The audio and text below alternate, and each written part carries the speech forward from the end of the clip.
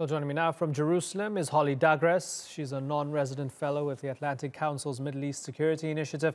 In Lahore, we have journalist Kaneez Fatima. And in Washington, D.C., independent cybersecurity analyst Nima Fatemi. I thank you all for joining us on the Newsmakers. Holly, let me start with you.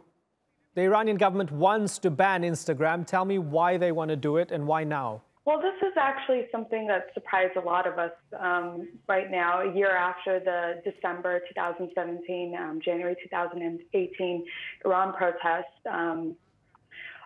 What we've been seeing for the past year is that ever since the ban on Telegram in April of 2018, a lot of Iranians have been using VPNs to access Telegram, which is one of the more popular messaging apps with about over 40 to 56 million users.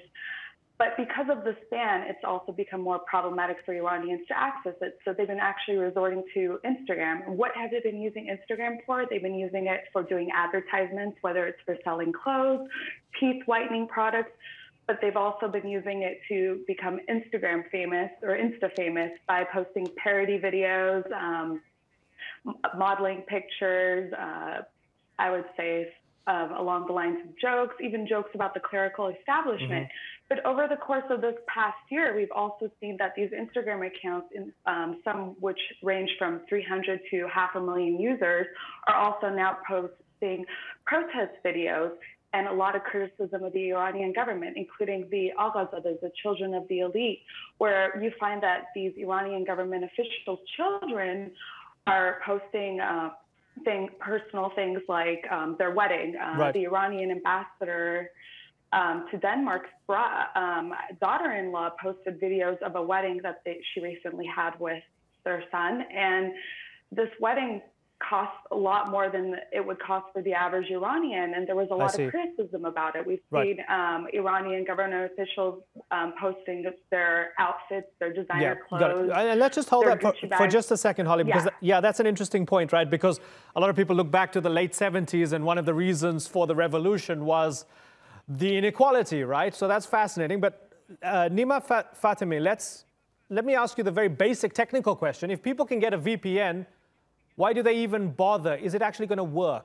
Yes, so when we look at it, to me, it's actually not a new trend that Iran has decided to block another social media app. Basically, for as long as my generation has lived and remember, Iran has been always trying to gatekeep the access to information, basically to flow of information. So this is yet another thing, right? The thing is, we also saw this happening when they blocked Telegram, right? So when they blocked Telegram, a lot of people started using proxies and whatnot. So what Iran did, they actually started developing some of the some basic clients of Telegram in which that they were not banned, such as Golden Telegram or Telegram Talai or Hotgram. And these apps were basically essentially used to monitor and censor the content that were basically flowing around in the Telegram channel. So from what I see, this is a matter of gatekeeping that information and making sure that basically looking at how information is being flowing around and having access to control and monitor and surveil people as they are using the social medias. For instance, when you basically try to search for a VPN in Iran, when you use Google, when you search in Farsi, and the first few search results that you get are basically not censored in Iran, and you can go in there and use your Iranian bank account to actually purchase a VPN that actually works. And it makes me wonder who is managing those VPN servers, right? Because when you manage those VPN servers, you can basically have access to the traffic of the users. And the other thing that is, I think, is very, very important to look at is the economy of censorship, right? So when you look at it, with the new laws that they've been passing, basically they get users in Iran right now. Iranian users, when they subscribe for internet access, they have to purchase internet based on the speed limit and also the volume limit, which is not usual around the world. That if you download 2 movies or watch too many videos on internet, you're already being penalized. And then there is another thing that has been added, that the Iranian system has decided that if you use any services or any like basically access any servers that are not inside Iran, excuse me, you are again penalized. You have to pay double to access those. Like for any megabytes, your each megabyte basically is considered 2 megabytes, right? Yeah. And then when you use like these services, you basically essentially pay more to access the same things that you were accessing before. So essentially, I think this is aimed to the working class and the lower middle class, because those are the only people who can't afford to pay the extra amount to have access to this information. Yeah, so hold on, just for a second. Nima, just a sec, right? Thanks for painting the picture. And of course, also, it's really interesting that you say, you know, sometimes you might need a VPN for your VPN because you don't know who's running it, right? Kaneez Fatima, let's big picture look at Instagram, because we know the leadership is on Instagram. Hassan Rouhani is on Instagram, more than 2 million followers. Supreme Leader Ayatollah Khamenei, if you tally up the Farsi with the English, it's about 2.8 million altogether. At what point did they go, if this is them at all, this is not a good social media application and we don't want it in our country anymore? What was the tipping point? Was there a tipping point where they started to see this as a national security threat?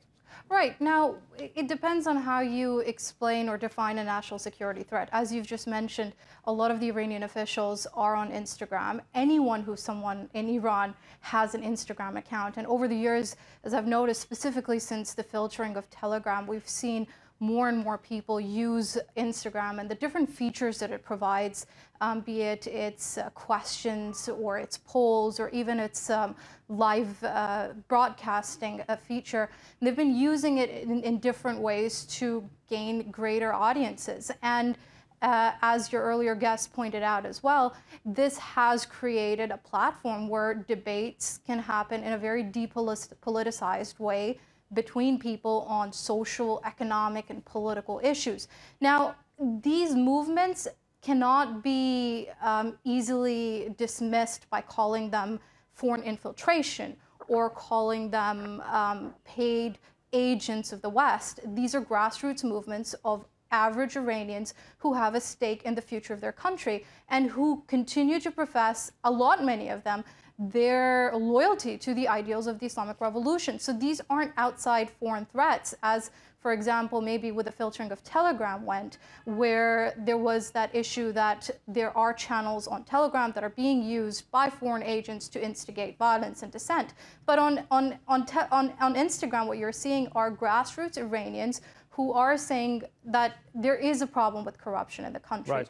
We don't want a regime change. We just want a system of governance which represents our values and that looks out for us. So therein lies that problem where the Iranian authorities, or as I would call them, the old guard, the politicians who've been in power for decades now and have sort of been looking towards remaining in power and using those positions of strength for their own personal gains, these movements and the platform that Instagram provides them and the questions that then come up is a threat for them. Okay. It becomes then a matter of national security for them. Okay, so to them, that is, the mere discussion is a national security threat rather than actual mobilization. Interesting distinction being made there, and interesting to see that from their perspective, or to try to guess that from their perspective. Holly Dagres, is it like a game of whack-a-mole where they're going to push Instagram down, but something else will bubble up as a platform for discussion? Is that how it works? I think you essentially hit the nail on the head, and I'll explain why. Before Telegram was a thing, it was Viber. And before it was Viber, it was WhatsApp. So with Iranians, historically speaking, whether it's something of a social media or a messaging application or day-to-day, they figured out when there's a will, there's a way. If Iranians find that they can't use certain applications, they're going to find another one that's not being filtered, or they'll just resort to using VPNs, which is what they've been doing for years with Facebook, Twitter, and YouTube since the 2009 post-election protest known as the Green Movement.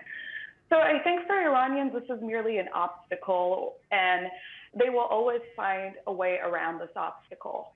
Two final comments from both Nima and Kaneez. Nima? like maybe this is the point that they started to actually look into blocking these social medias, is that just like how other fellow panelists mentioned, that like all these government officials have been using all these social medias. Like, you look at how many of them are actually actively using Twitter, for example, which has been blocked since 2009. Like, the Supreme leader himself has like 2 verified accounts in Farsi and English, and they continue to tweet in different languages. So I think what's happening here is that they want to control the flow of information, and like what like that's like one part of it, that they see that when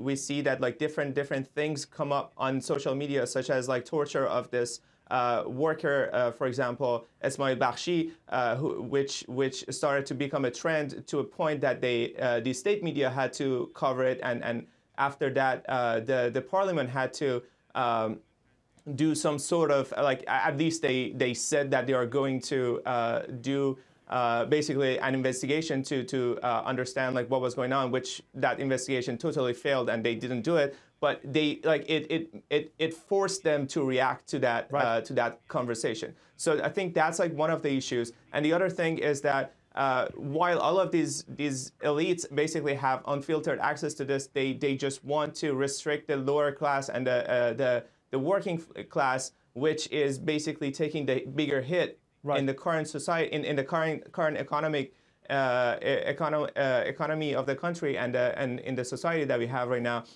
So I think this is a way of basically controlling the crisis and damage control of the Islamic Republic, as it's basically failing on so many different grounds. So people cannot, like, they are just basically trying to slow down the narrative of basically the discourse between the people, like as people mentioned, which Nima, has been always restricted by the Iranian government. I've got to wrap in less than a minute. Let me get a final comment from Kaneez. Kaneez, very briefly, please. Well, I think it would be interesting to see how the discourse develops. It's not just Instagram. It's about the platform that it provided for conversations to happen, for engagement to take place, because it's quite clear that Iranian viewers are not finding that on their national media or being reflected amongst government branches that claim to speak for themselves. So it will be interesting to see what tools then will be used to have those conversations and to develop that discourse further, which goes further from just speaking and engagement towards actual action in bringing out the kind of reforms and political changes that the Iranian people want to see in their system of governance. Okay. Nima Fatemi, Dagres, and Kaneez Fatima. For the moment, I've got to move on. Thank you very much for joining us.